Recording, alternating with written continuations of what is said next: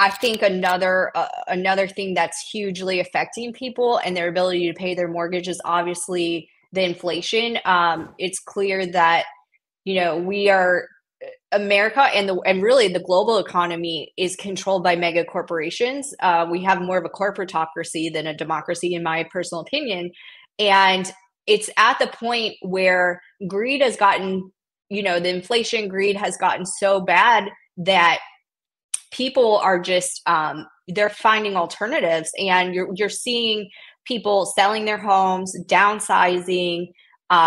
There's I'm seeing predictions that there's going to be more of a renter class in the United States. You have these hedge funds and equity companies buying up single family homes. So it's just there's a huge shift coming, but I think the writing's on the wall that there's going to be less people in the United States owning homes for the foreseeable future.